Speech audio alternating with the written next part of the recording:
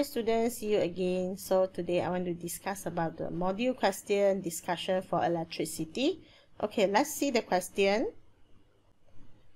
Okay, first one, they're talking about the metal coat by the polystyrene ball that hang between the two metal plates. There's a R and also the S. Okay, now the metal plate, they are connected to the extra high tension. A strong electric field that between the metal plate, there's a R and also S that will produce when the EHT is switched on. Okay, now we go to answer the first one. What means for electric field? So electric field actually is a region. Region when electric charge there experiences an electric force. So that one we call it electric field. That means the surrounding of the charge, they got the force. So that surrounding we call it as a electric field. Okay, let's see the answer. There's a region where an electric charge experiences electric force. Okay, now when the metal coat polystyrene ball, they oscillate between the two plates for 3 minutes. So that means R and S, they oscillate for 3 minutes. And also the current flow is 0.3 ampere. Now you need to calculate the total charge transfer between the two plates. So remember the charge formula. Okay, charge formula is a Q equal IT. So the I is 0.3 multiplied the time taken. Time taken, remember here is a minutes. So you need to convert become second, 3 times 60. So total is a 54 coulomb charge. Okay, now C. The frequency of the oscillation of the metal coat polystyrene ball can be increased by using one of the metal lists. Okay, so now they want to increase the oscillation. Okay, what we need to do? First one, they ask you about the distance between the two plates. Okay, you want to make it oscillate faster. Sure, the distance must be smaller. Number two, the mass. The mass must be smaller also because they're easy to oscillate because of inertia smaller. Okay, last one, the voltage must be higher. High voltage, they mean they produce more current. Okay, let's see the first one. Diameter between the two plates. Actually, not diameter, there's a distance. Although the Malay, there's a distance. So distance between the two plates should be short. Okay, so short distance. What's the reason? Okay, reason is you can oscillate faster. Okay, so from here they say oscillate in a short time. Okay, when you closer, they no need to oscillate for bigger angle. After that, the time taken should be longer. So this one, the time becomes shorter. Okay, mass of the metal coat must be less. Okay, low mass, you can say they're easy to oscillate because of the inertia. Okay, here they can say increase the acceleration and also the speed because the mass already low. Okay, now we go to number 3. Okay, number 3 is the EHT voltage must be high. High voltage means they produce more current, or you can say strong electric field. Okay, the electric field to produce surrounded, they will increasing. Okay, now based on your answers 1, 2 and also 3, choose one which one most suitable to increase the frequency. So the answer when you choose, there's a short, low and also high should be the Z. Okay, then we continue to the next one. Okay, now the nylon thread. Okay, just now is a nylon thread, it's a 8.1. They're replaced by the copper thread. Okay, copper thread is a conductor. They can conduct electricity. So what happened to the motion of the metal coat polystyrene ball? Okay, when the copper that absorb all the charge, suppose the metal coated, they cannot oscillate already because the charge already absorbed by the copper. So we see the answer here, stationary. So that means the metal coated polystyrene ball, they cannot oscillate because don't have any charge to the plate. Okay, so from actually it's in the plate got, but the charge already flow to the copper thread. So that means the metal ball, they cannot conduct electricity already because they already absorbed by the copper. Okay, give the reason. So the reason is no charge on the metal coated ball. Okay, because already go to the copper. You also can say the charge is earth. Okay, now we go to question 2. There's a 2 diagram. Okay, they show about the connection. So the first one, they show the bulb in a series. Okay, second diagram in a parallel. So we go and see which one diagram that show parallel circuit. So 3.2. Okay, now we need to draw the electric circuit diagram for the photograph in 3.1. We need to draw the schematic. So they want to draw 3.1 only. So we just draw. You must have the switch, the 3 bulb, and got 4 battery. Okay, so we just draw. Okay, this one is the answer. Okay, remember the question. This one asks you which one parallel, but now they want to draw is a series. So you don't misunderstand the question. Okay, now we go to C. Diagram 3.3, they show electric circuit. They assume the internal resistance of the battery is negligible. So we don't count the internal resistance. Calculate the effective resistance of the circuit. So effective resistance, this one is a parallel, so we need to solve first. So this one, both also 10, we straightforward take the 10 over 2. So become 5 already. 5 plus 1 is a 6 ohm. Okay, so if you want to using the formula 1 over 10 plus 1 over 10, so this one become 5 ohm. Effective is a 5 plus 1. So you get 6 ohm. Okay, number 2, what's the reading for the ammeter? So the formula should be V equal IR. Okay, V is a 12. Okay, the R is a 6. So we can calculate what is the current. So the current should be 2 ampere. Okay, then we go 3. 1 of the 10 ohm, this one, either 1 removed from the circuit, what happened to the ammeter reading? So if 1 you remove, so 1 and another 10 ohm should be series.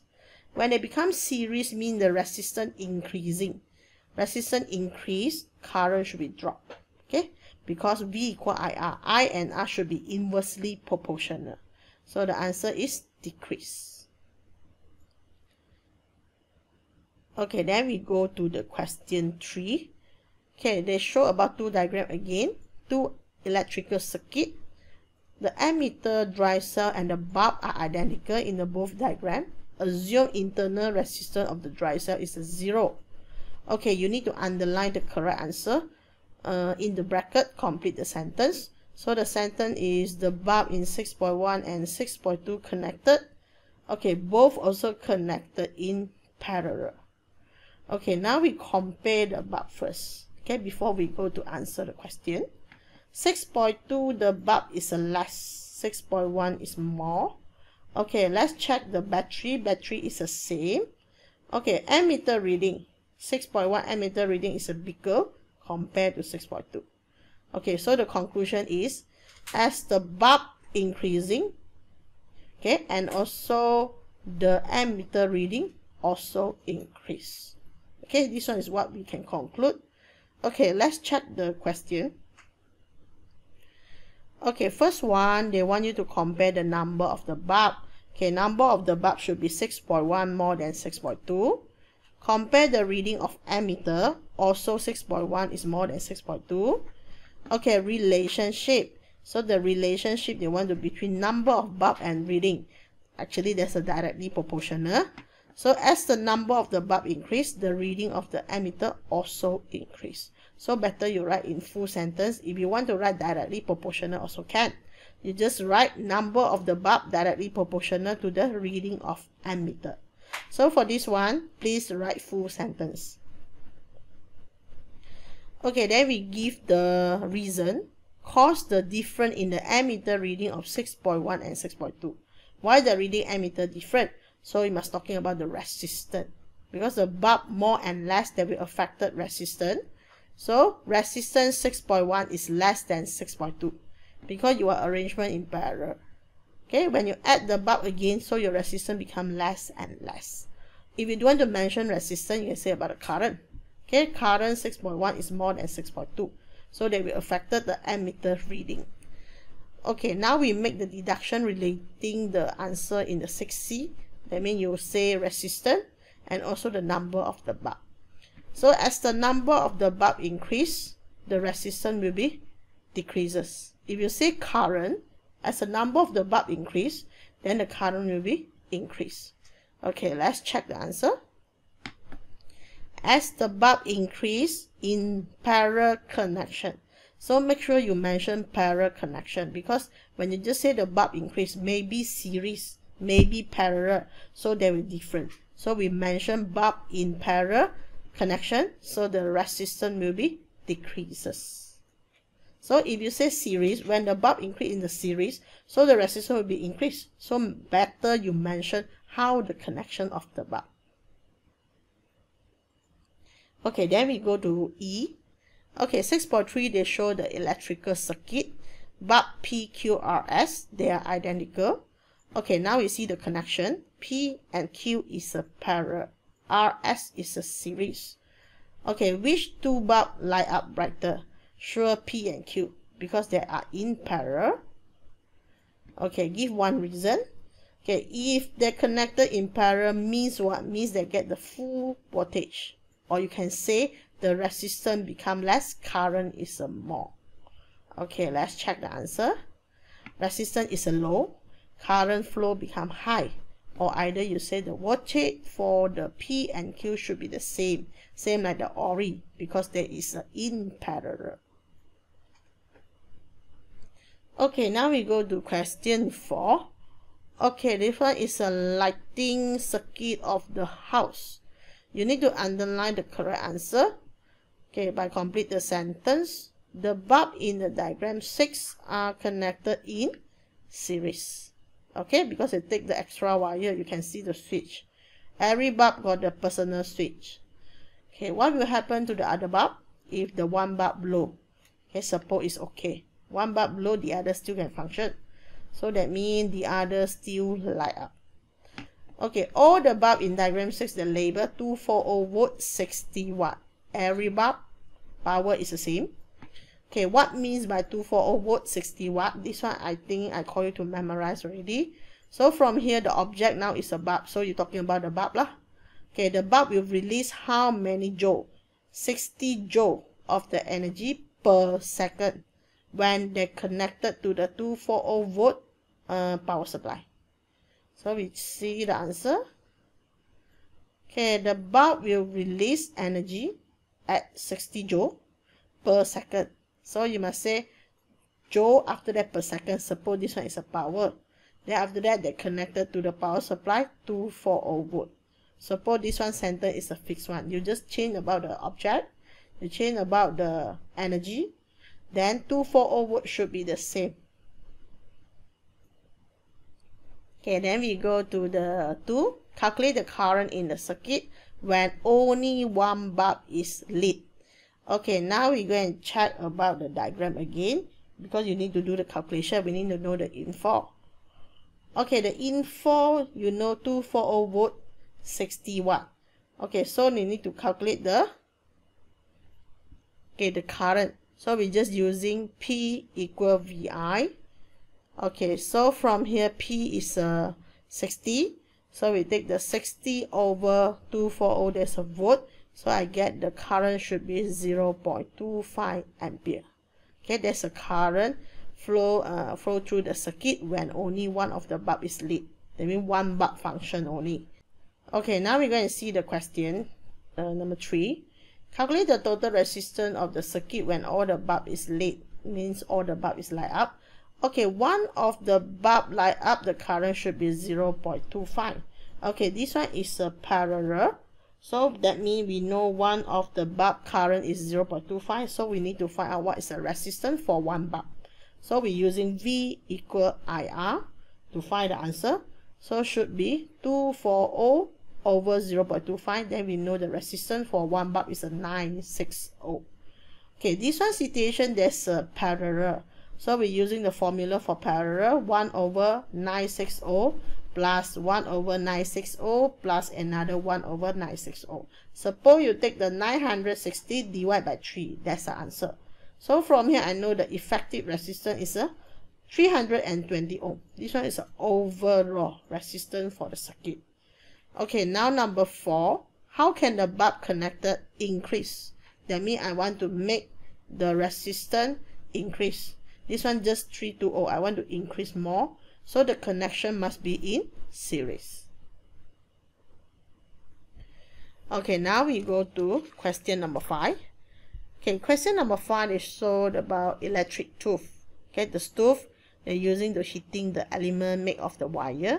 Now the electric stove, there's a label 2402 kilowatt. So question again. So you need to mention about object first lah. So now it's an electric stove. Okay, they will release how many joule?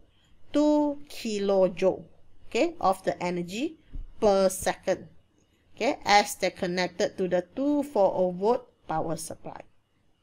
Okay, so electric stove release 2 kilojoule of energy per second when connected to 240 volt supply. Okay, calculate the energy used for the 30 days. Okay, now they're 5 hours per day. Okay, the electric stove is used for 5 hours per day. So from here we multiply kilowatt hour. So when you want to calculate the unit, must be kilowatt hour. So the kilo is 2 kilo. 2 multiply 5 hours. So become 10. Okay, multiply 30 days again. Then we show the calculation. Okay, so 2 multiply the 5, multiply the 30 days, so should be 300 kilowatt hour. So this one means 300 units. So when 300 unit, you need to calculate the cost. Take the 300 unit, multiply the 20 cents. So 300 multiply 20 cents, so I get it. There's a 60 ringgit for 1 month. Okay, now is the question 4. Okay, the keyword I underlined already. There's a large quantity of the heat. They want to design to produce large quantity of the heat. Okay, for the heating element. So remember, remind you again, when you want to produce high heat energy, the resistance must be high. If for the normal circuit, you just want to light up the bulb, the resistance must be low because you want more current to pass through. So remember, heating element, resistance must be high. Then the more energy can be released. Okay, we go and check this one situation before we go to every explanation. Okay, first one, we're going to check about structure of the wire for the heating element. We got straight, we got coil. Normally, we need the coil. You see the coil, the wire is more longer. Wire longer, resistance become higher.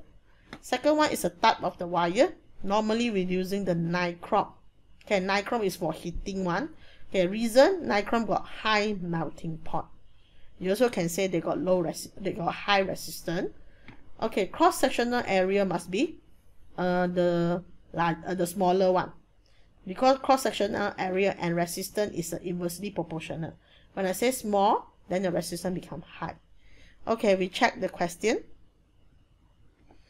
Okay, first one, structure of the wire, we need to coil. Reason, longer. Longer means high resistance. Okay, number 2, type of the wire, we need nichrome. Nichrome is a high melting point. Okay, normally high resistance you mentioned already, we want to mention again.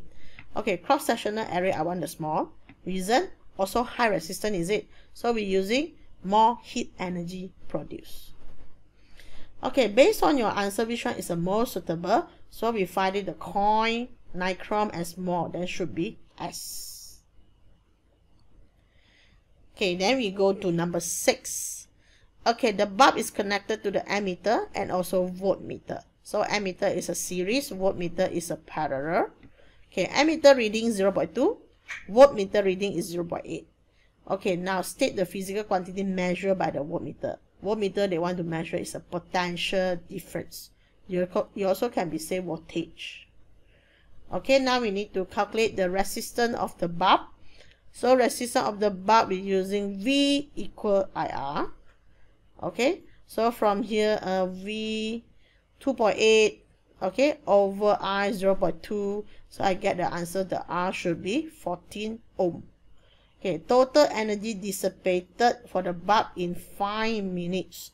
So total energy from here, we're using the volt to calculate. The formula should be VIT. E equal VIT. So the V is 2.8, I is 0.2.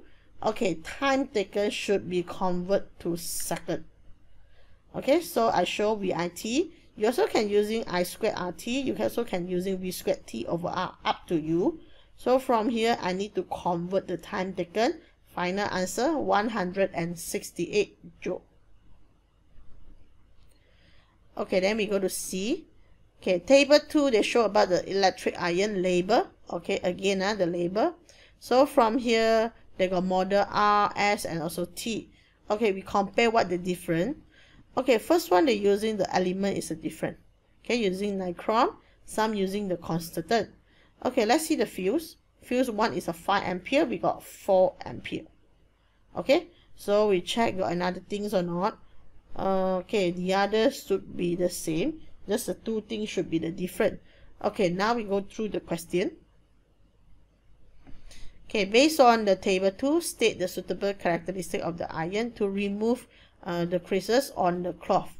Okay, give the reason for the suitable characteristic. Okay, remind you again, iron want to produce a heat. So they ask about the heating element, so the resistance must be high. Okay, the wire, we need to coil wire. Okay, so the next one, reason, high resistance. Okay, number 2, material for heating element, we need the nichrome. Nichrome is a high melting point. Okay, suitable fuse. Okay, the fuse suitable, we normally want to choose the 5 ampere. So the reason, later we need to calculate. Before you want to choose the current, you need to show V equal IR. Actually, what's the I? Okay, so from here, I choose 5 ampere. So I need to give the reason. So the reason, the value must be slightly bigger than the current flow in the circuit. So after I do the calculation, I get it the current equal 4.16. So if I'm using 4 ampere, that means not enough. Okay, you're already less than the actual current. So I need to slightly higher. So I choose 5 ampere. Okay, so that one is electricity. So I need to continue some of the question for the electromagnetism. Okay, now we go through module question for the electromagnet. Okay, let's see the first question for electromagnet. They show about number of thumbtack attracted by the electromagnet. Okay, so now the first one, they call you to tick the correct answer in the box provided. Okay, electromagnet is what magnet? That's a temporary magnet. So at the wire PQ, please label the current direction. The current must start from positive, is it positive, then P to Q, then go up. So the current is P to Q. Okay, then the current flow through wire P is increasing. Can you state what happened to the number of the thumbtack? The number of thumbtack should increase. Okay, then the next one, give the reason. When the current just increase means the electromagnetic field, or you say the strength, becomes stronger. So the answer is electromagnet is stronger. Okay, question 6. Okay, they show about the magnetic field. Okay, they produced by the current carrying conductor. Okay, so from here you mark the direction of the current flow. Current start from positive, go to negative. So the current must be flow down, flow downwards. Okay, mark with the arrow. Okay, the plotting for the compass. So when they go downward, we're using right hand grip. Okay, when you point downwards, the magnetic field is your finger. So your finger should be the clockwise. Okay, when the clockwise, the up one should be show to right hand side. Okay, then we go to name the rule that we use to determine. The answer is right hand grip rule. Okay, then we need to compare the concentration of the iron filling at the P and also the Q. Okay, we go back and see the question diagram first. Okay, with comparison, I need to zoom. Okay, P is closer with the wire. Q is outside. So that means P shows stronger the magnetic field. Okay, so Q become weaker. So another one is a distance. Which one distance is a closer? The magnetic field for the distance must be closer. Okay, you can say the iron filling. Iron filling is closer at the P part. At the Q, the iron filling becomes far a little bit. Okay, so we go through the question. Okay, the concentration of the iron filling. Okay, P must more than the Q. Okay, number 2 is distance of the region P and the region Q from the wire coil. Okay, P is closer. So the distance Q is further. So from here, P is less than the Q. Okay, Q distance is further. Okay, the strength of the magnetic field, sure P stronger than the Q. Okay, now relationship between the strength and also the concentration. Okay, if the strength higher means the concentration must be higher, directly proportional. Okay, distance from the wire coil and also the strength. So if you distance further, that means the strength become weak, is it? So from here, one further, one increasing, so that means the strength become low. So should be inversely proportional. So you can say the distance closer wire coil, the strength of the magnetic field increasing. Okay, 7, they show about the current carrying wire placed between the two opposite pole of the two magnet. Now the wire they be swing upwards. Okay, now the combination of the magnetic field and also the current in the wire, they produce a resultant force. Okay, name the rule to determine the direction of the force. Okay, we got current, we got magnet. So this one we're using Fleming left-hand rule. Okay, now in the diagram 7.2, you need to draw the resultant magnetic field produced. Okay, then using the arrow, show the direction of the resultant force. Okay, north to south. So you're using your left hand to point north to south. North to south. After that, the current is go up. Means there's a come to you. Okay, if they come to you means you point like this. So the right hand side. So I show the force go to right hand side. So I draw. Okay, this one is my drawing. North to south. Okay, now the force go to right hand side because there's a dot. The current is come to you. So you need to draw the magnetic field. There's a curve. Curve at the left hand side. Then you draw the force go to right hand side. Okay, please label this one is a resultant force. Okay, after that they show you the moving coil ammeter. Okay, the scale of the ammeter in the 7.3 is not uniform due to the incorrect shape of the magnet used. So in the space below, need to draw the correct shape of the magnet. Okay, remember for the ammeter, the shape must be concentric, must be curved at the middle because they want to concentrate the magnetic field. So from here, I show the drawing. This one's a 3 marks. Okay, drawing curve a little bit for the magnet. Then the center, you draw the magnetic field, you also curve, focus at the center. So we can say there's a concentric. Okay, now the reason why you need to draw like this. So the reason is concentration of the magnetic field. You also can say they produce a stronger magnetic field. Okay, then we continue. The parallax error will occur when you're taking the reading from the ammeter. Can you suggest one additional component you want to add? Suppose it's a mirror. Okay, we put the mirror beneath the scale. Reason, you want to avoid the parallax error. So how to avoid? Normally when you want to avoid, the pointer and the image must exactly overlap. So that means you cannot see the second image. So that one we call reduce the parallax error. So the component, plane mirror. Reason, pointer and image of the pointer must be overlapped to avoid parallax error. Okay, now we go to the question 8. Okay, this one question 8, there's show the compass needle, direction of the compass X with switch is off. Okay, now off. So when on, we see what happened. Now you need to indicate, okay, to draw the arrow direction of the current in the circuit. So you draw the current must start from positive. Number 2, you need to draw the magnetic field pattern of the cardboard. Okay, sure is a circular. Okay, there's a concentration. So when center, there's a closer. When further, the circular become far a little bit. Okay, then this one is a clockwise or anti-clockwise. You need to using your Fleming, using the right hand grip. So when the current just up, there should be the anti-clockwise. Okay, now you need to indicate the arrow of the compass T. Okay, anti-clockwise. So this one should be point to the right hand side. Okay, we check the answer. Okay, first one, I label the current how to flow. The current is up. Okay, I draw the concentration. That means the circular shape. Okay, center closer, outside further. This one is a magnetic field. Okay, last one, I draw the compass direction. They go to the right hand side. Okay, what rule I'm using? There's a right hand grip rule. Okay, then we go through the 3 diagram here.